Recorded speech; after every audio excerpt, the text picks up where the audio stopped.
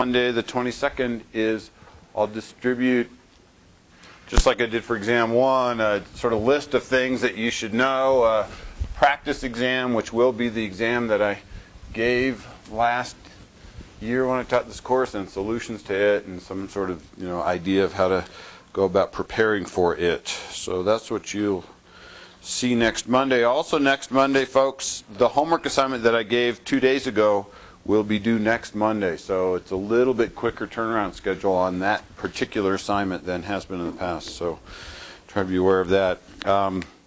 What that means, of course, is that you won't have the standard Tuesday, Wednesday SI sessions to ask questions about, but feel free to either make an appointment to see me on Friday or Monday sometime, or if you want to email me with a question, that's perfectly acceptable to do, so please feel free to do that. Okay.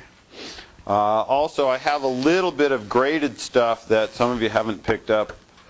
It's nothing new. Most of you got your stuff back, but if you are behind on some stuff, I've got all that with me today, and you can just grab it after class. Okay. All right. Questions? Just administrative stuff. All right. What we're going to do today is finish up section 3, just some quick observations about isomorphisms. And then we're going to, in effect, start something, I won't say completely different, but we're going to start in on a whole new topic. And that new topic, this second topic, will basically take us to the end of the semester. And so let me at least do this sort of cleanup work on isomorphisms, and then we will move on. So last time, right at the end, I wrote down the definition of isomorphism and isomorphic. So the definition was this. Definition, if G and G primes are groups, a homomorphism, let's call it phi as usual. Phi from G to G prime is called an isomorphism. That's the word we're defining. In case two things are true, phi is 1-to-1 and phi is onto. And then the other word, definition, we say that two groups G and G prime are isomorphic. G and G prime. G and G prime are isomorphic in case there's an isomorphism. There is an isomorphism from G to G prime.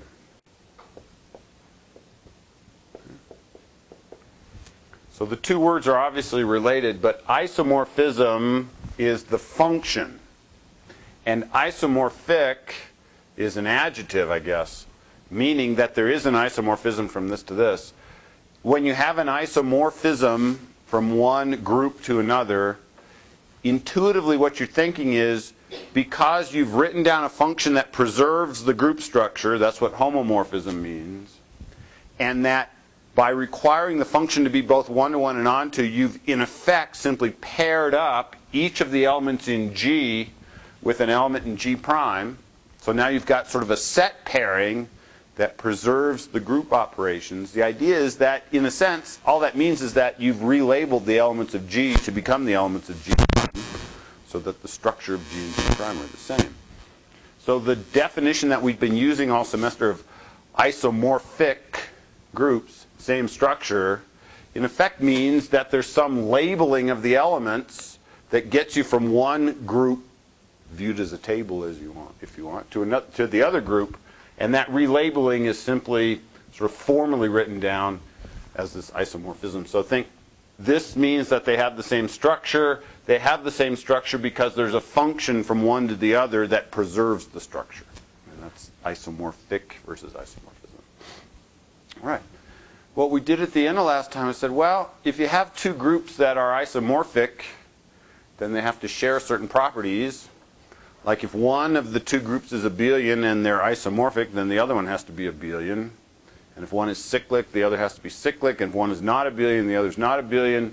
If one has the property that the number of solutions to the equation x star x star x star x equals e, if there's, I don't know, 7 solutions to that in the group G, then there has to be 7 solutions to that in the group G prime. So if the question is, here are two groups, are the two groups isomorphic? If you can find one property of one group that's not shared by the other group, then the answer is no.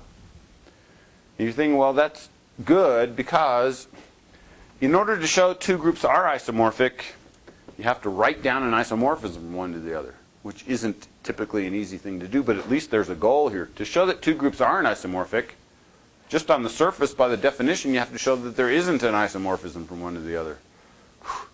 Which means, presumably, you have to convince me that there's no possible function that's a homomorphism that's 1 to 1 and onto, which on the surface looks pretty hard. But the way we typically show two groups are not isomorphic is to show that there's some structural property of one that's not shared by the other.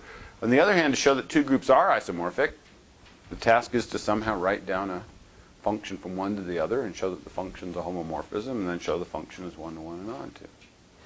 Okay. So let's, instead of sort of giving the negative point of view, here's how you show two groups aren't isomorphic.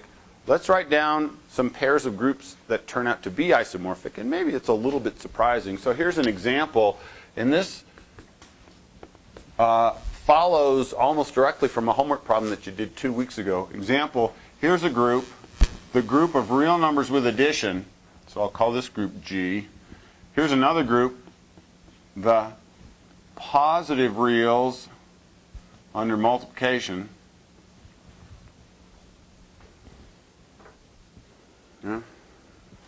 And the claim is, I'll call this G prime, and the claim is that G is isomorphic to G prime. Here's how that's written. G is isomorphic to, and I've given you this notation before, G prime. So rather than writing out the word isomorphic to each time, I just put that sort of equal with a little squiggly on top. All right, so let's see. So to convince you that this is true, what do we have to do? Well, we have to write down a 1 to 1 and onto function from G to G prime that happens to be a homomorphism. And here it is. Proof, define the following function, phi from G to G prime. Here's the definition of phi. Phi of x equals 2 to the x power.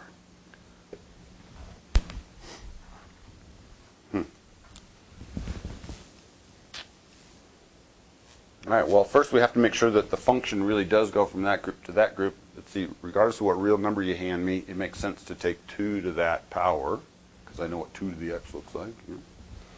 So at least this thing is a real number. Is it a positive real number? Yeah, if you take 2 to any power, you get a positive real number. So at least this is a legit function from here to here. Is it 1 to 1? Yeah, if 2 to the x equals 2 to the y, then what? Log base 2 of 2 to the x equals log base 2 of 2 to the y, and you get x equals y. So it's a 1 to 1 function. Is it an onto function? Can every positive real number be written as 2 to the x? Yeah, just let x equal log, log base 2 of whatever real number you want, log base 2 of y, and you get this function is onto as well. So it turns out it's not too bad. I'll say easy, just use logs.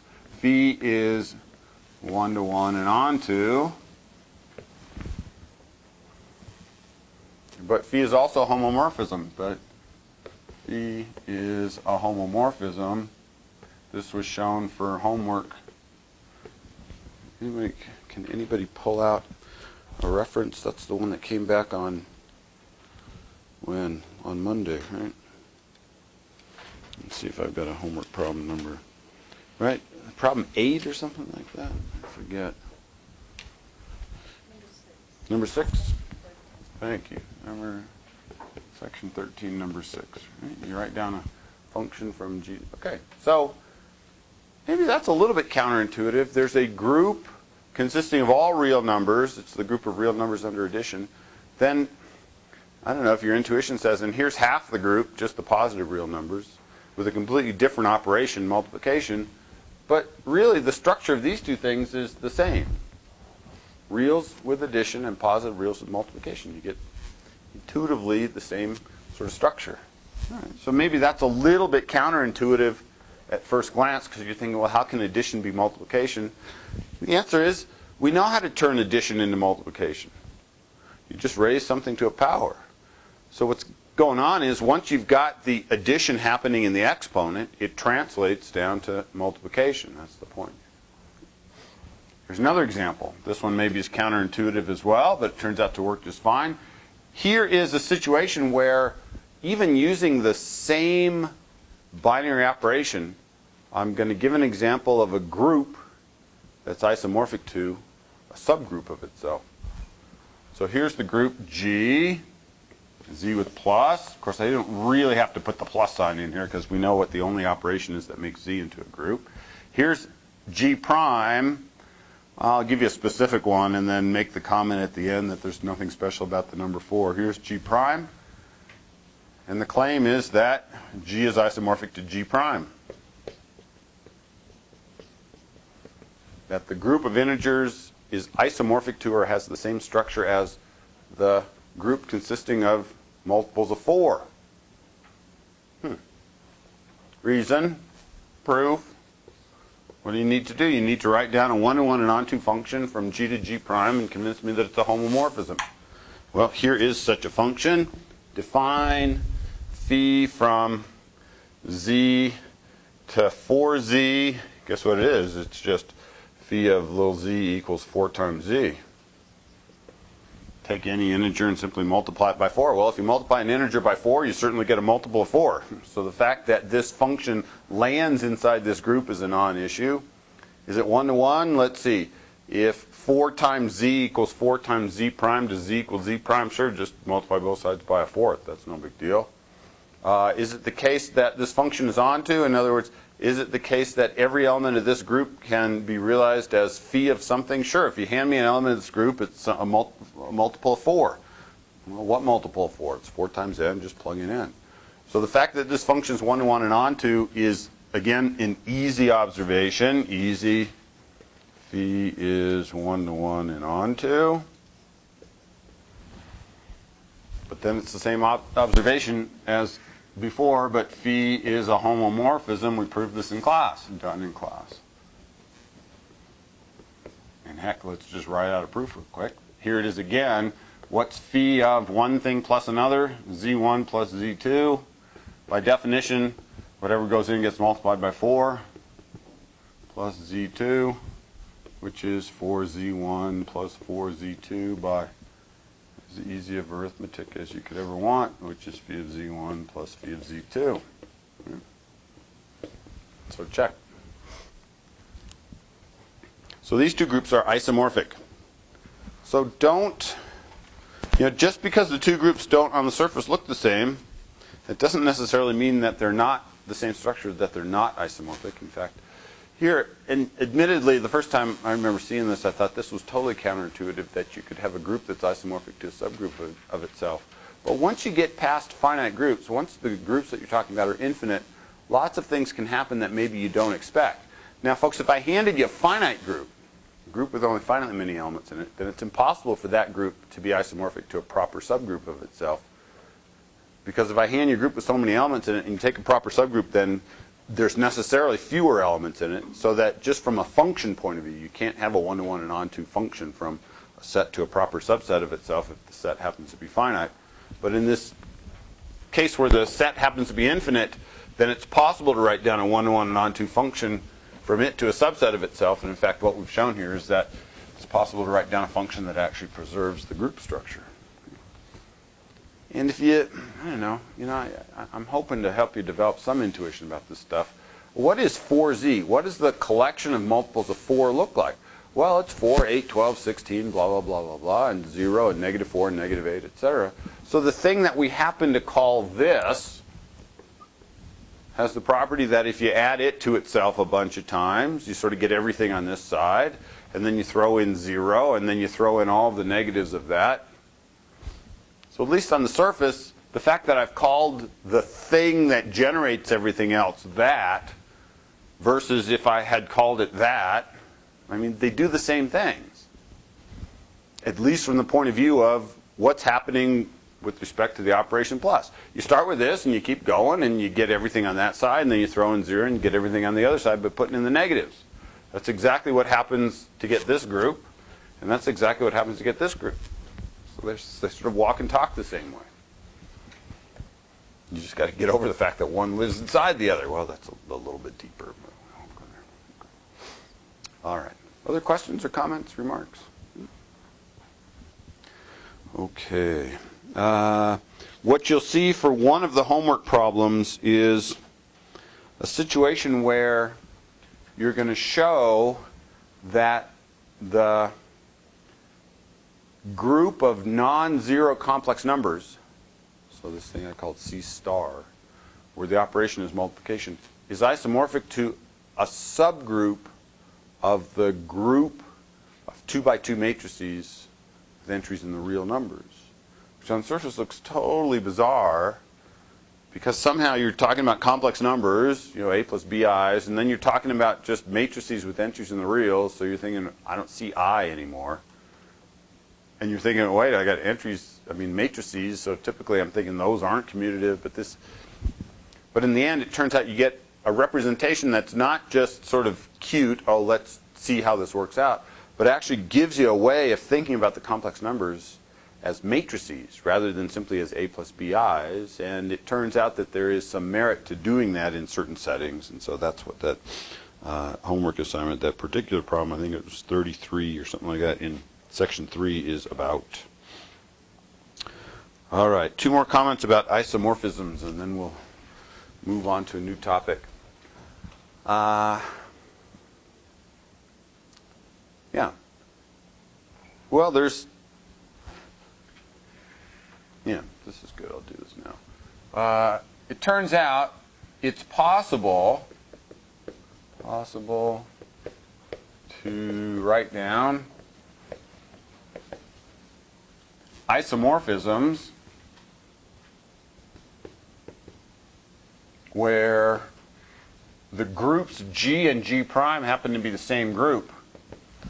In other words, it's possible to write down a one-to-one and onto homomorphism from a group to itself. You're thinking, well, of course it is. Just write down the identity function from the group to itself. Yeah. So any group is certainly isomorphic to itself. It's sort of a no-brainer. Of course it is. Any group has the same structure as itself. Well, I can write down a or an isomorphism, the identity map. But it turns out in certain situations there might be more than just the identity isomorphism from a group to itself. And we've seen some examples of those in previous homework assignments. So example, let G be an element of any group G. Notice I'm not specifying it's finite or infinite or abelian or not abelian. I don't really care. Define, let's see, this was a homework assignment, phi sub G. And the definition of phi sub G was phi sub G of x is what? G x G. Let's see, you showed for homework that this is a homomorphism. In fact, it's also pretty easy to show that this function phi sub G is both one-to-one and onto.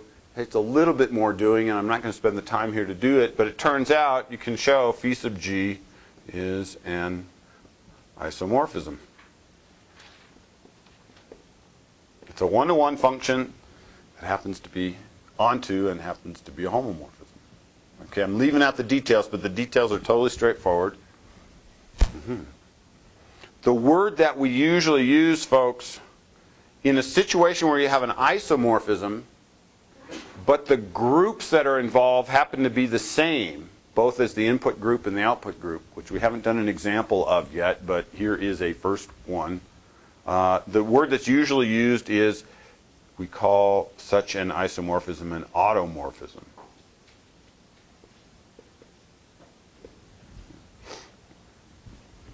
So it's an isomorphism where the auto means the same, right? So auto or inherent or internal or something like that.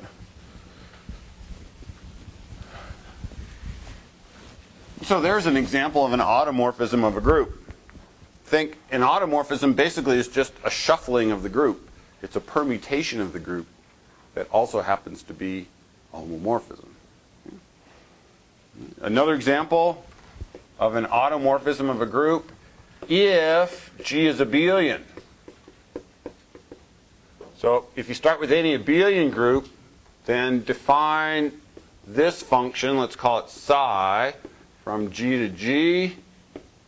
Psi of x is x inverse. Let's see, for homework you showed that this was a homomorphism. Of course, it was only a homomorphism if you assumed that the group was abelian, but as long as the group was abelian, this thing turned out to be a homomorphism where you take an element and you assign it to its inverse. It turns out it's pretty easy to show that psi is 1 to 1 and on to. That's easy. And you showed for homework that because G is abelian, that psi is a homomorphism. And so what we've just shown is we've got an isomorphism from a group to itself. So psi here is an automorphism of G.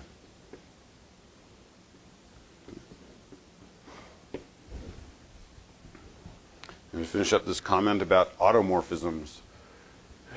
A couple of times along the past 2 months or so that we've been together, I've mentioned the task is, or the game is, or the goal is to take existing groups and somehow cook up or come up with new groups. We've done that a lot. You look at subgroups, you look at factor groups, you look at product groups, you look at this, that, and the other thing. Here's a new way of coming up with a group. You start with a group. And what you do is you write down all the automorphisms of that group. Well, it turns out, folks, if you take two automorphisms, in other words, if you take two isomorphisms that go from the group to itself, from G to G, if you take two of them, well, this function goes from G to G, and this function goes from G to G. If you compose them, you get a function from G to G. And guess what? If you compose two automorphisms, you get another automorphism of the group. So it turns out function composition is a binary operation on the set of automorphisms of the group. So I'm looking at a set where the elements in the set are functions. The operation composition gives a binary operation on that set, and it turns out that this set with this binary operation is a group in its own right. It's the group of automorphisms of G. So here's another way of building a group from something. Well, the something here is you take the original group, you look at all of its automorphisms. And it turned out this type of construction was really key or central, or at least played a large part in the stuff that I talked about a little bit last time, this classification of the finite simple groups question. If you have some group, can you say something intelligent about, well, various properties of that group? And one question is, can you tell me what the automorphism group of that group is? And by analyzing properties of it, you're able to say something about groups being isomorphic or not isomorphic, etc. So here's another way of building groups. Okay. Final comment about isomorphisms. There is a result that we won't need in here, but is at least worth mentioning. Back in your linear algebra course, well, maybe you didn't prove all the details, but back in Math 313, you talked about it's usually called the rank plus nullity theorem or something like that, or the dimension theorem for matrices or something like that. It says that if you have an m by n matrix, that if you look at the dimension of the kernel and you look at the dimension of the image, or rephrased, if you look at the dimension of the row space and you look at the dimension of the null space and you add those two numbers together, you get n. It turns out that result is one very specific consequence of the result that we're about to write down. And the result that we're about to write down is this. Look, if I start with, so final comment about isomorphisms is this. Take any homomorphism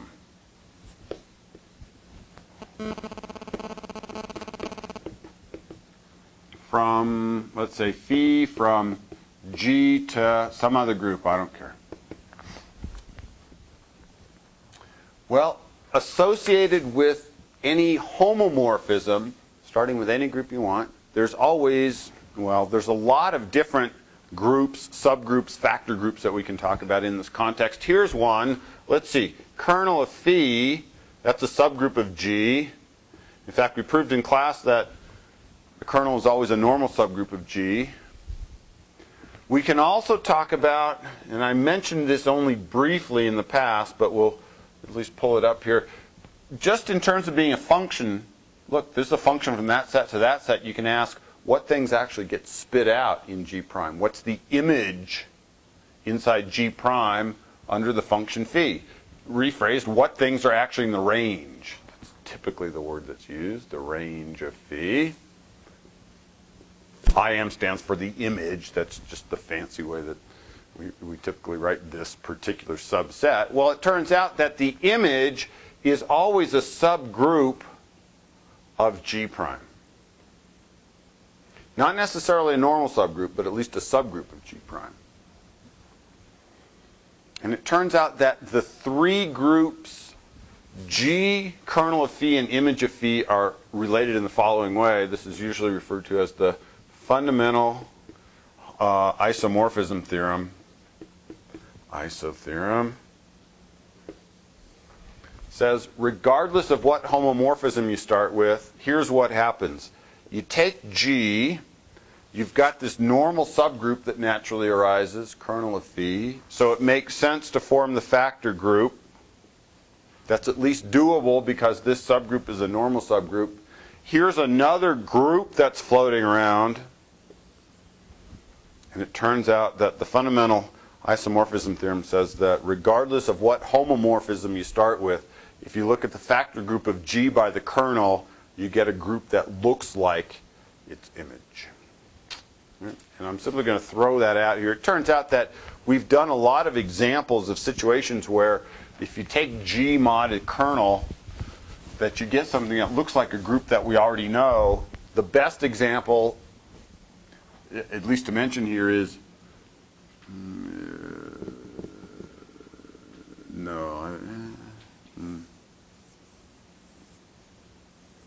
yeah, well, I'll just mention it here. When G was Sn, the permutations of the letters 1 through n, or numbers 1 through n, if this was Sn and this was the group Z2, then we had a homomorphism from Sn to Z2. That was the homomorphism that said if you're an even permutation, spit out 0, and if you're an odd permutation, spit out 1. It turned out to be a homomorphism.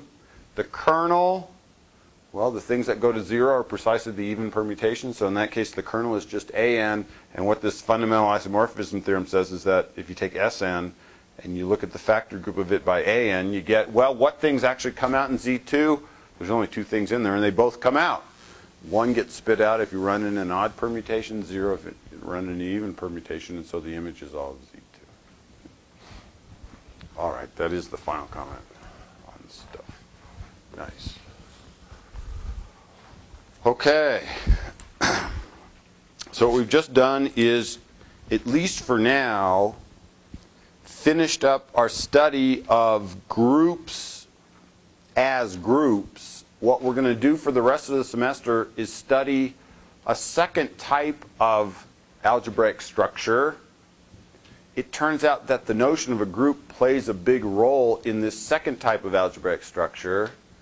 Let me tell you the sort of thing that you maybe have had in the back of your mind but haven't really sort of asked concretely. At least nobody in here has asked concretely yet in class.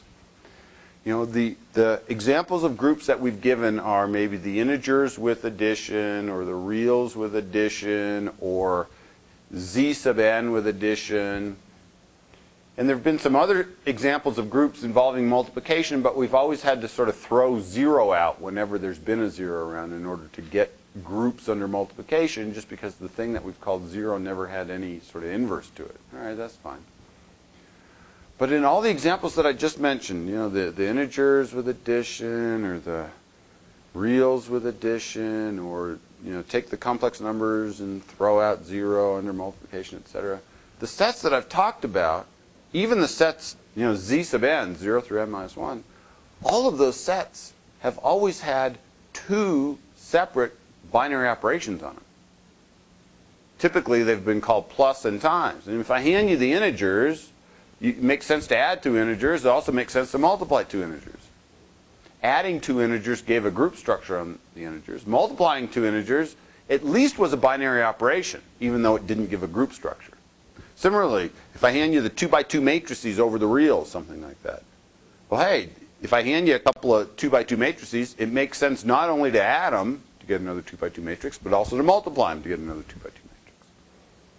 The additive operation made the 2 by 2 matrices into a group. The multiplicative operation did not, because there's issues of inverses when you're multiplying. But if you threw out the things that don't have inverses, if you threw out the things that have determinant 0, then what's left over at least gave you a group.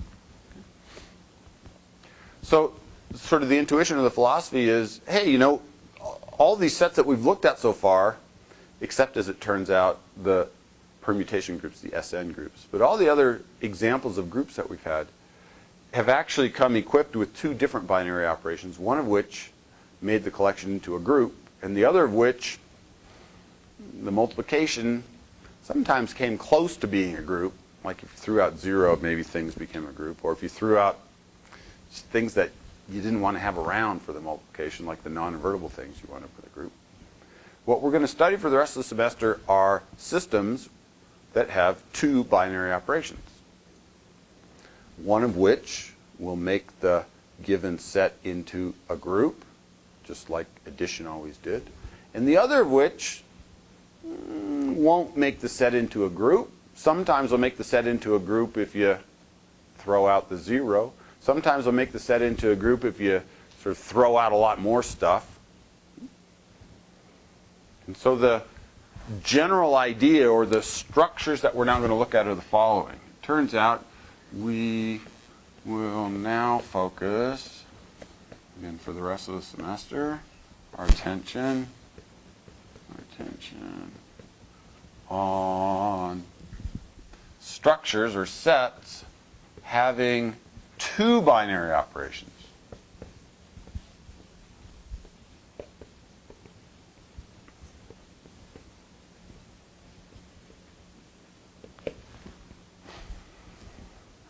And again, I've just given you a lot of examples of such sets, and they're certainly not esoteric. They're totally concrete. The integers, the rationals, the reals, the complexes, the 2 by 2 matrices, the ZN sets, whatever you want, all of those always came equipped with two binary operations. And here are the things that we're going to talk about. They are called rings. So what I'm going to do is simply start by giving you the definition of what a ring is. Then we'll write down a whole bunch of examples of these things and then start looking at some of their properties. Okay? So here's the definition. I'm going to ask you to start with a set. And I'm going to assume that that set has not just one but two binary operations on it. And what I should technically do, folks, is call one of the binary operations star sub 1 and call the other one star sub 2. But in all the examples that we're going to do in here, the first binary operation is typically going to be simply addition, or will be denoted by a plus sign. And the second operation will typically be denoted by a multiplication. In the integers, plus and times. In the reals, plus and times. In the 2 by 2 matrices, plus and times. In the Z sub n sets, plus and times, where the plus is done mod n and the times is done mod n. So rather than do it esoterically as star 1 and star 2, similar to what we may have done on day 1 of the semester, we're simply going to call the two operations plus and times, or plus and dot. Okay? Is called a ring in case the following. Well, folks, I only need to list out three things in order to define what a ring is, but I only need to list out three things because one of the things I'm going to list out contains a whole lot of information packed in already.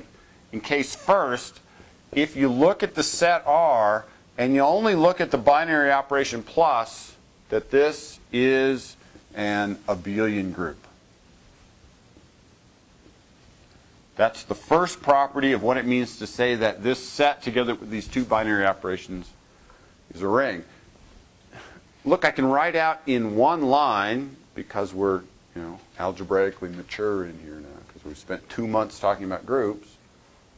I can write down in one line what at the beginning of the semester would have taken me about 5 lines to write down.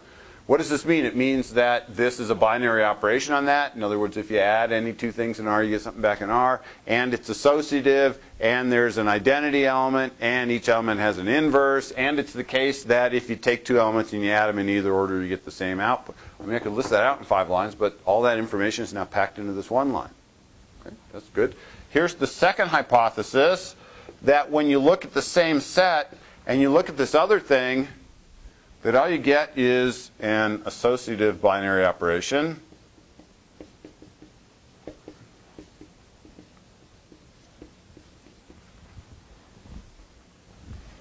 So this says a lot. This says there's not much action in general happening in the multiplication.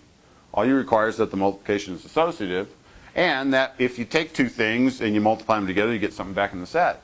I'm not requiring an identity element. I'm not requiring inverses. I'm not requiring this, that, or the other thing. I'm not requiring that they commute. And the third line hopefully won't be too surprising. I've got this set. I've got two binary operations. At this point in time, though, folks, the two binary operations are completely unrelated to each other. And what this third property says is that there has to be a reasonable relationship between them, but it's a relationship you're totally familiar with. The only relationship or the only sort of connection between addition and multiplication that you know is the distributive law. And so all we're going to do is assume that the distributive law holds. In other words, that if you consider for every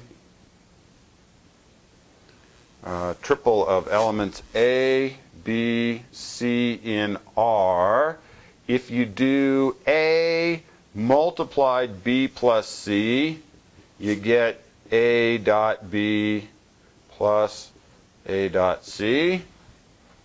And technically I have to tell you that this is true on either side, and if you do B plus C times A, that you get B dot A plus C dot A.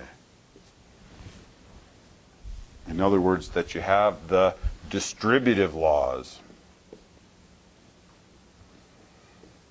Laws of multiplication over addition. So there's the equations that somehow connect the two binary operations.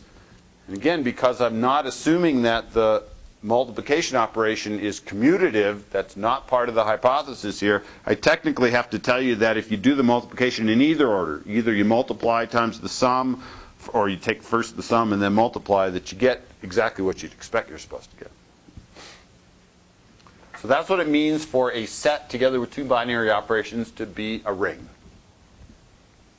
And what I'm about to do here, folks, is list out at least a half a dozen examples that will follow almost immediately from all of the work that we've done all semester. Examples. And there are a lot of them. How about the set of integers together with the usual addition and multiplication? Is that an abelian group? Yes, it is. Is the product of any two integers an integer? Sure. In other words, I mean, all I need is closure of the multiplication operation. I don't require much of it. Well, I require that it's associative, but that's not too big a deal. Multiplication is associative. And I require a distributive law, which we all, well, at least were told was true back in 3rd grade, and I'll continue the tradition of simply saying there is a distributive law. You want some more? How about the rationals with addition and multiplication? How about the reals with addition and multiplication? How about the complex numbers with addition and multiplication? How about the collection of n by n matrices over the reals with addition? And when I write down addition here, I mean addition of matrices, and multiplication, and when I write down multiplication here, I mean multiplication of matrices. Remember, is that an abelian group? Yeah, addition of matrices is fine. Multiplication of matrices is not commutative. So what? The multiplication operation isn't assumed to be, in a sense, anything. All you need to make sure is that if you take two things in the set and you multiply them, you get something back in the set.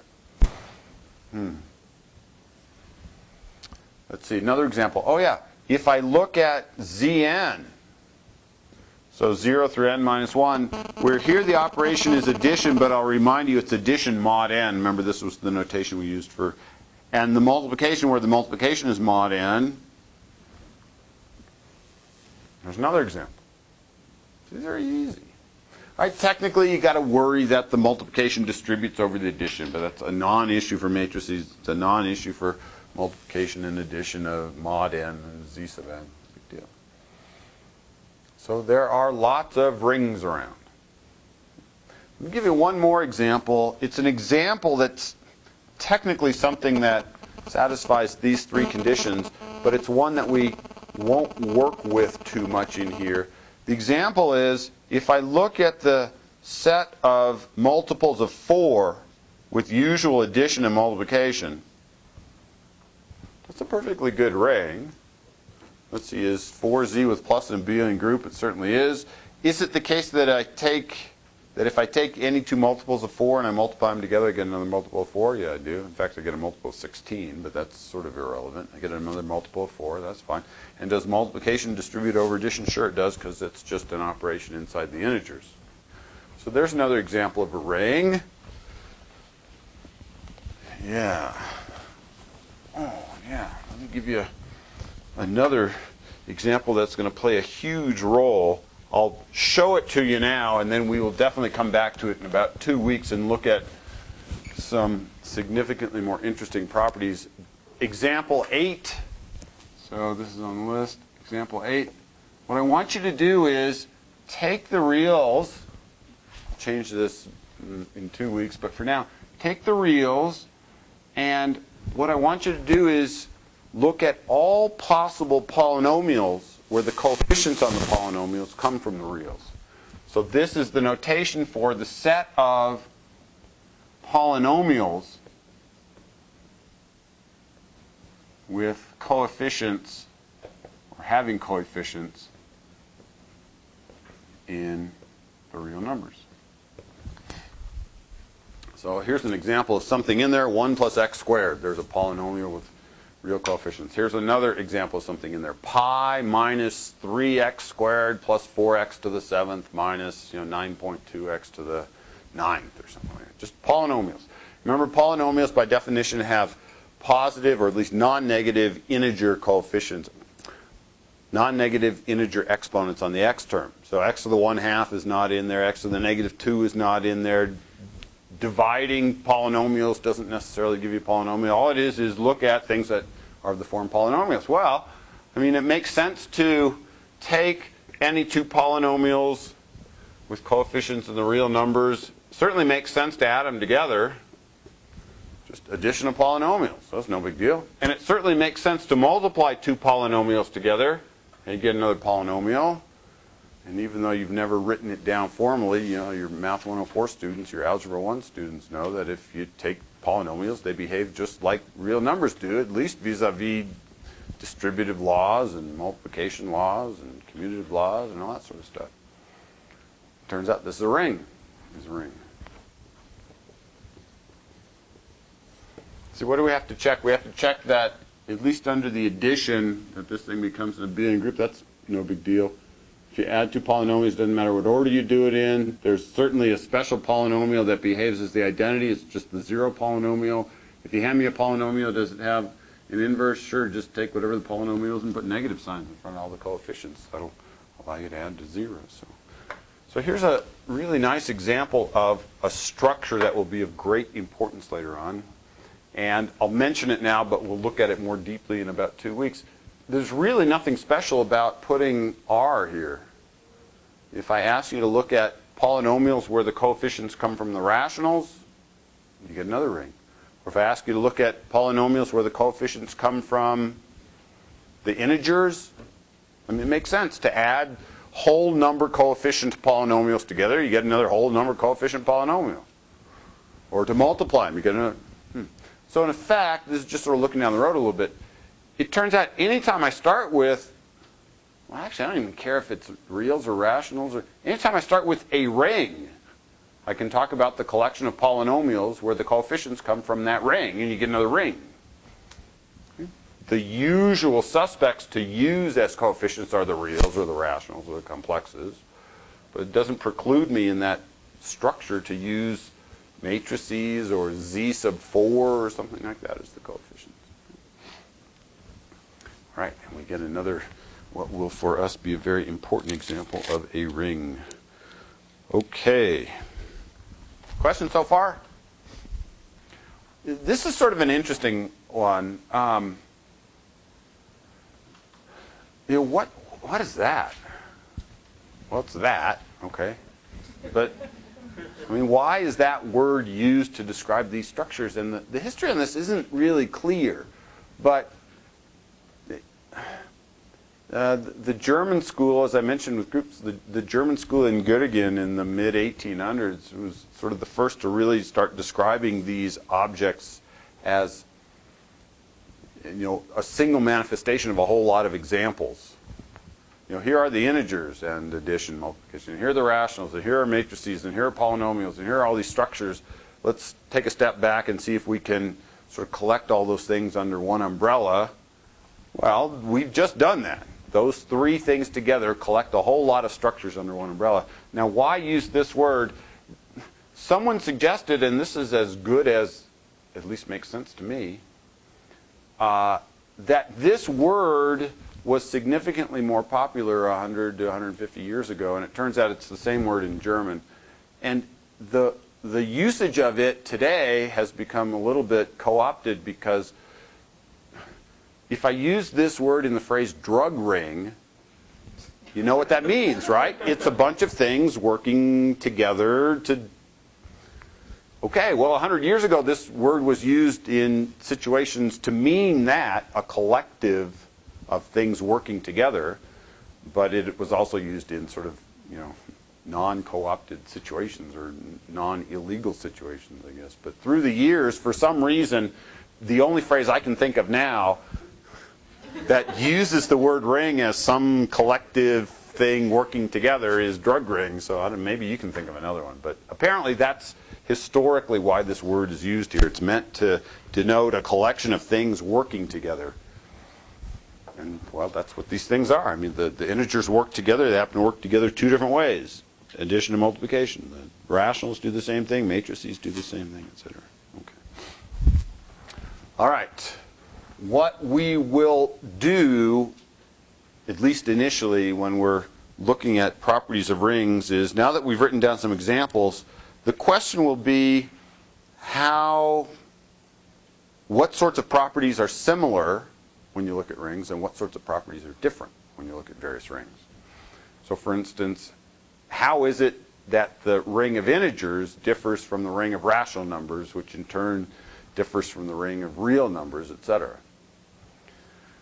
And the first sort of descriptor, or the first property that most rings of interest have, but not necessarily all of them, is the following. You see, by requiring that under the addition that the structure gives an abelian group means that by default, because that's one of the properties of group, that the plus operation has an identity to it.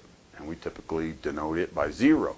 But you'll notice there's no such requirement on the multiplication operation. It's not required that the multiplication have an identity element to it. And here's an example of a ring for which the multiplication doesn't have an identity element.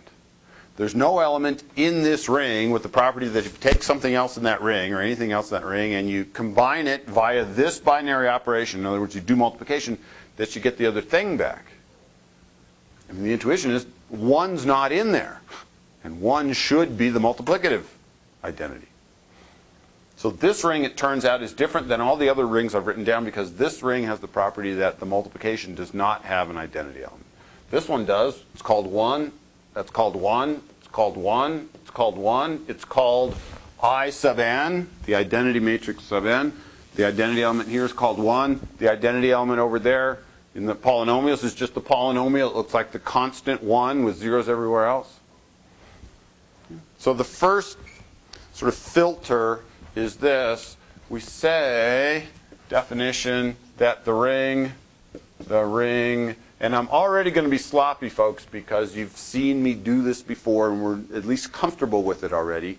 Technically, I should say the ring R, comma, plus, comma, dot, because a ring is a set together with two binary operations. But I'm simply going to say R plus dot. It just gets too cumbersome to keep writing down plus dot, but it's understood. Has unity in case when you look at R with dot, this has an identity element. And if it does, then the identity element is called unity. This notation is terrible and it's pretty non-standard. I mean, most algebra books would call a ring for which the multiplication has an identity, they'll simply call it a ring with identity. Because there's no mistaking which of the two binary operations you're talking about. The addition binary operation default always has an identity because you're assuming R with plus is an abelian group. So if you're going to tell me the ring has an identity, the only statement of interest is it's an identity for a multiplication operation. But this author likes to use this word. So all of the rings that we've written down, except for example 7, are rings with unity, or we'll say the ring has unity. And it typically looks like 1, but it could look like an n by n identity matrix. Or in some situations, and I haven't written down this example, but I will probably a little bit more next Monday. You know, back in section 1, back in section 4, we looked at these collections of functions from the reals to the reals. It made sense to add functions from the reals to the reals. It made sense to multiply functions from the reals to the reals. Turns out that gives a ring. And in that ring has unity, and the unity happens to be the constant function 1. So it could take on many different forms. We'll probably, what that means is, not talk much about the ring consisting of the multiples of 4, just because it doesn't have a unity, and having a unity turns out to be really helpful. It's not that it's not a ring, it's just not a ring that's as common or as useful as the other rings that will come up. So we'll probably slide it under the rug a little bit. Let me give you another example. And this example will be one that we'll refer back to for at least the next 2 weeks. Well, once you've written down a bunch of rings, then you can ask, are there other rings floating around? Well, a good place to look for more rings is inside things that you already know are rings. So what I'm about to do is write down a bunch of real numbers. Not all real numbers, but a bunch of them, and convince you, hopefully, that the collection of real numbers that I've written down is, in fact, a ring. So here's the example. I'm going to call this set S, and the set S consists of the following real numbers. Real numbers of the form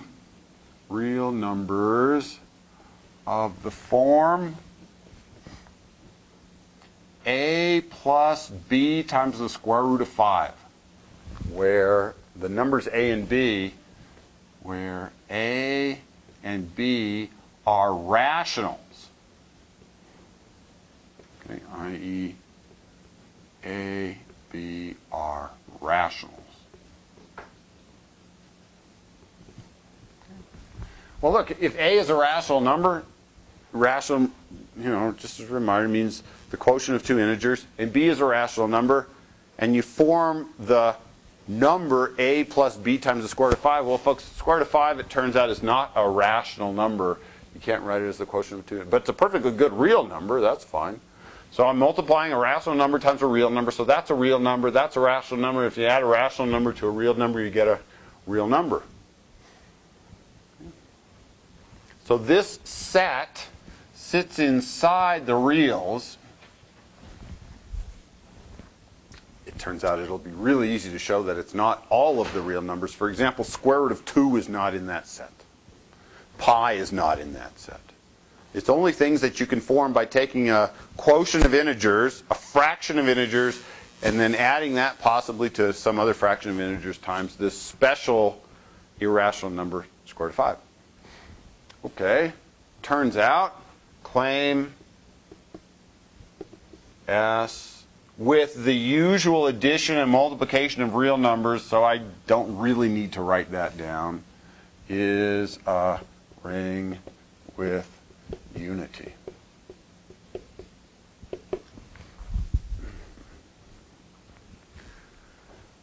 Well, showing something is a ring, well, is easy or hard, I guess, depending on whether or not you view showing something as an abelian group is easy or hard.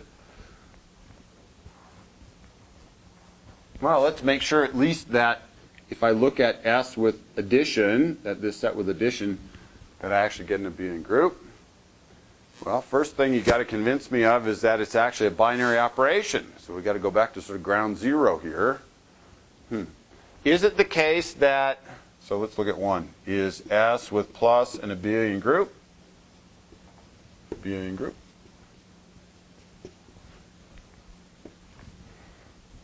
Well, is it even a binary operation?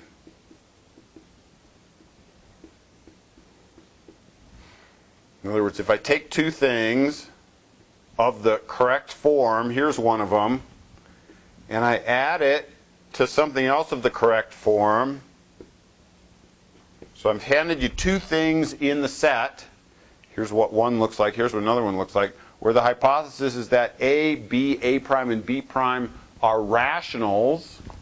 Well, then let's see. Well, I know how to add. These are just real numbers, folks. So this is just plus in the real numbers. So there's nothing mysterious going on here. But the point is I can, just by rewriting things, I can certainly rewrite it that way. That's a complete non-issue. But the point is, by writing down this expression, what I've hopefully convinced you of is that if I take something in S, and I take something else in S, and I combine them using addition, that the result, well, looks like this. But if both A and A prime are rational, if you add two rational numbers, you get a rational number back. If you add two rational numbers, you get a rational number back. So the point is that the sum of two things of the correct form is of the correct form. In other words, I get something back in S. Correct form means you have to convince me that you can write the thing as a rational number plus some other rational number times the square root of 5, and I've just done that here. So at least it's a binary operation. Whew. Is it associative? Yeah, no problem, because it's just, all we're doing here is adding real numbers. Not all real numbers, some of them. And since addition of real numbers is associative, addition is associative, not a big deal. So associative, I'm just going to say check, associative, check. How about identity element? Well, what is the identity element going to look like if the operation is addition? Typically, it looks like 0. So the question is 0 in this set? Sure. 0, the real number 0, can certainly be written in the correct form. Correct form means you have to put a rational number here. And technically, I guess to be formally correct, I have to convince you that 0 is a rational number. I mean, it's an integer, so it can certainly be viewed as a rational number. So I've just written 0 in the correct form. Okay, I have to make sure that 0 is in the set. Is it? Well, yeah, it is, because I've written it in the correct form. Not finally, I've got two more steps here. Let's see, how about inverses? If you hand me something in the set, well, let's call it A plus B squared root of 5, that's what a generic element in S looks like, then what is its inverse? In other words, inverse with respect to the addition, well, is just it's negative. Then I'll call it, let's call it little s prime. Let's call this little s. No, let's call it something else because my s's and my phi's. Similar, how about t? Then what's t inverse, or t prime, is minus a plus b root 5. That's how you get the inverse of something under addition. But I can rewrite this as minus b root 5. And the point is, this is rational. It's rational because A is rational. This is rational because B is rational. And so the point is, you've written the inverse of this element in the correct form. Finally, is it the case that plus is commutative? Sure, addition of real numbers is commutative, no big deal. So we get a group. In fact, we get an abelian group. So at least this set satisfies the first property of being a ring, that when you just look at the addition, that you get a group.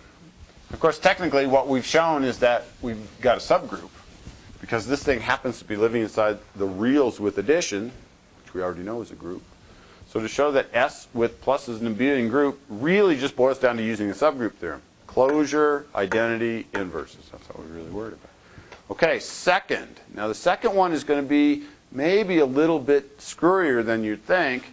What do we have to now do to show that this set S forms a ring? We have to show that the set together with the multiplication operation is an associative binary operation. Well, the multiplication is just multiplication of real numbers. So associativity comes for free. What we're not yet sure of, though, is whether or not multiplication is a binary operation on this set.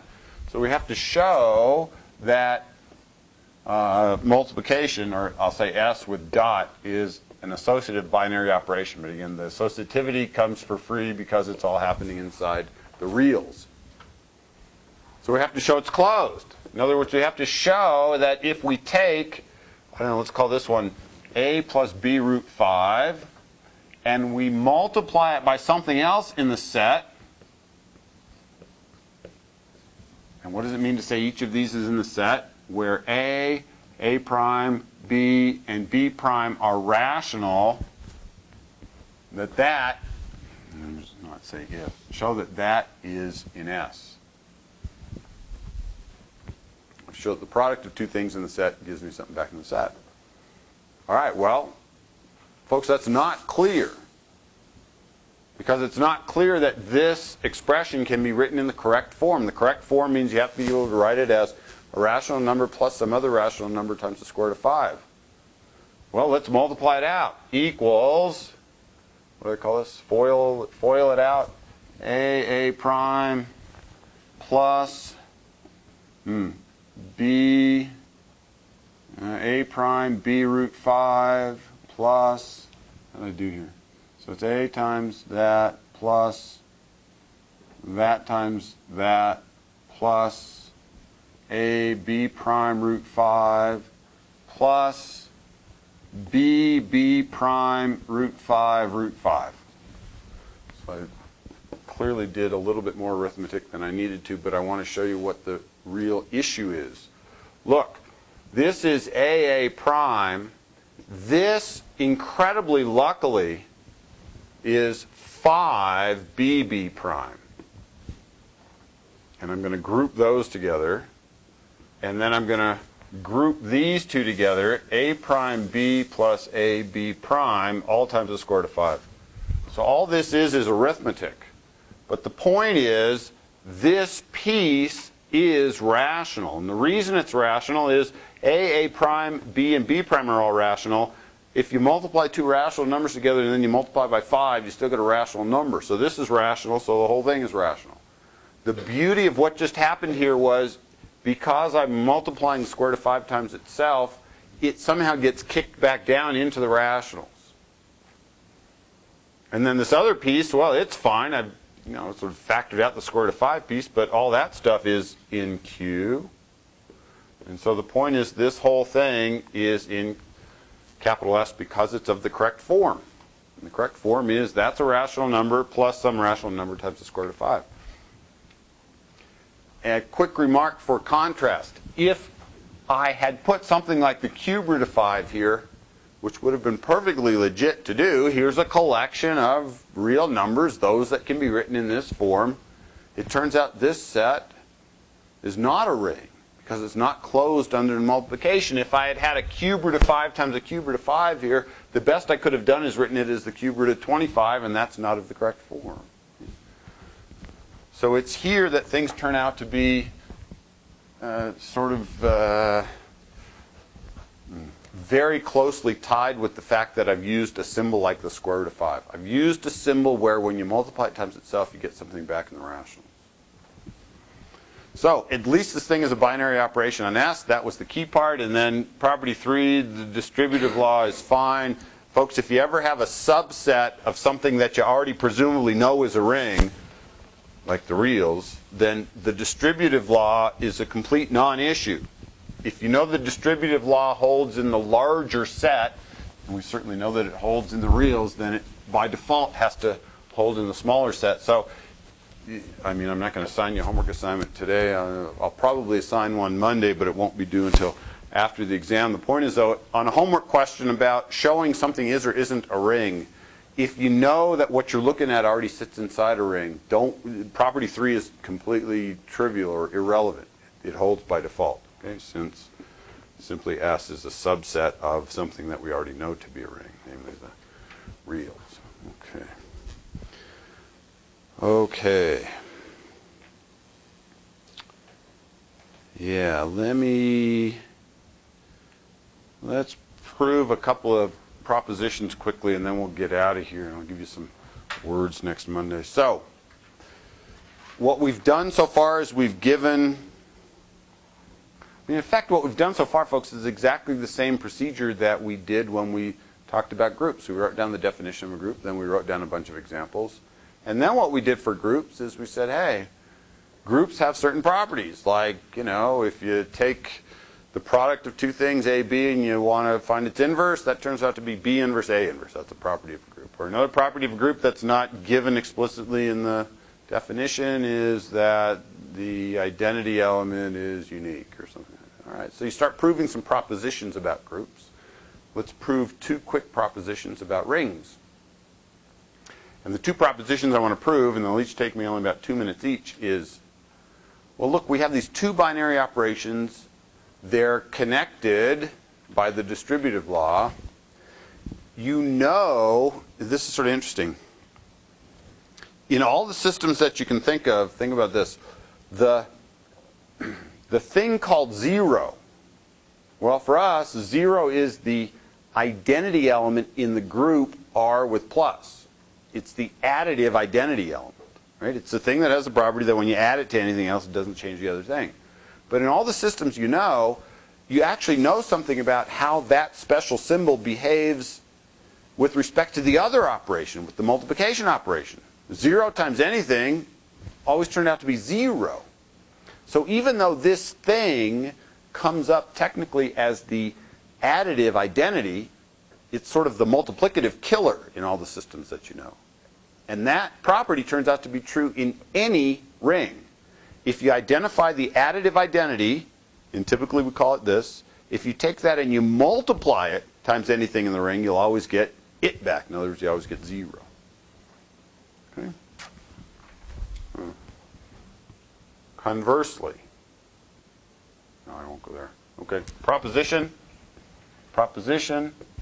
in any ring R, if you identify the additive identity and you call it that, and you multiply it by any other thing in the ring, that you always get it. And for every R and R.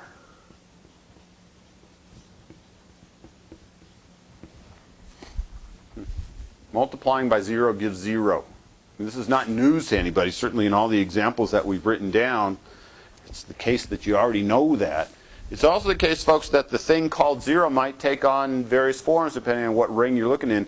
If you're looking in the ring of 2 by 2 matrices, for example, the thing called 0 really is the matrix 0, 0, 0, 0, but that's okay. I mean, we're familiar with identifying it.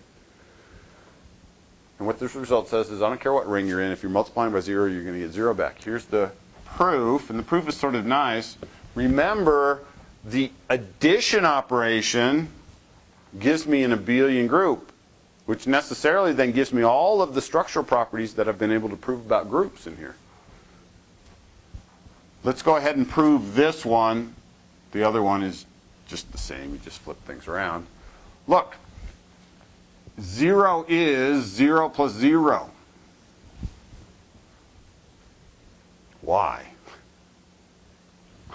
Well, because in any group, it's the additive identity, if you take the identity element and you combine it with itself, you get itself back. The identity element of a group is the unique idempotent element in there.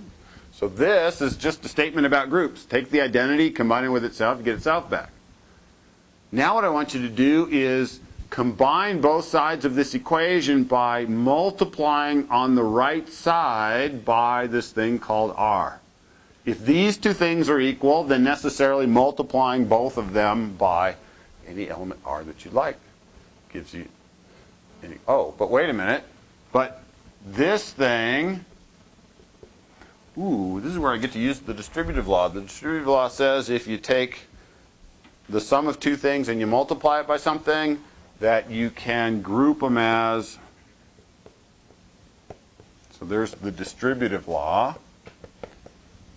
And hopefully, folks, you're not surprised to see the distributive law here, because we're trying to say something about how the additive identity behaves with respect to the other operation, with respect to the multiplication. And the only piece of information that relates the two operations together is in the distributive law. Okay, but wait a minute. The thing called 0 is the additive identity of the group. In other words, if you add 0 to anything, you get the thing back. That's the definition of what it means to be the identity in this group. So if I do this, this is this. Why? Because I'm simply adding 0 to something in this group. And adding the identity doesn't change it.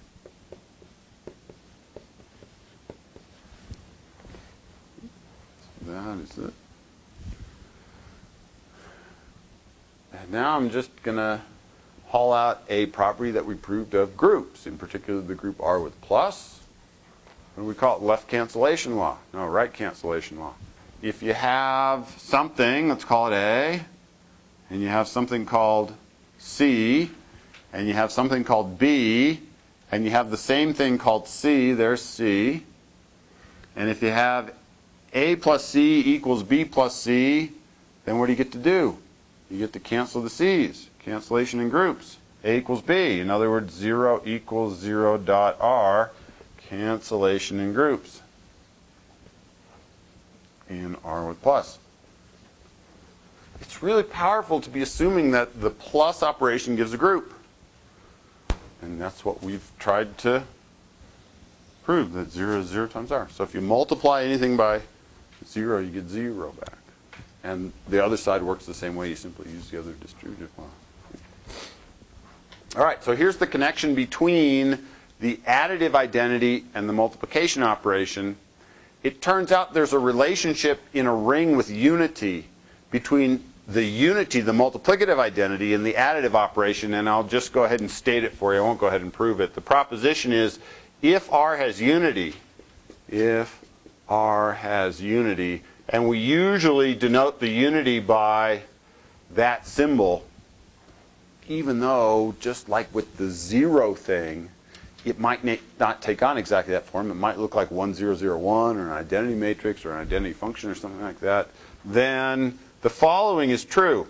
If you take any element in the ring, call it R, then I can perform two different operations on R. One operation is tell me what its inverse element is with respect to the addition. In other words, tell me what its additive inverse is. Necessarily it exists because R with plus is in the beginning group. Tell me what its negative is. Here's another thing that I can ask you to compute. Tell me what the additive inverse of the unity is, and then multiply that by the original element R. And in the end, those are always the same.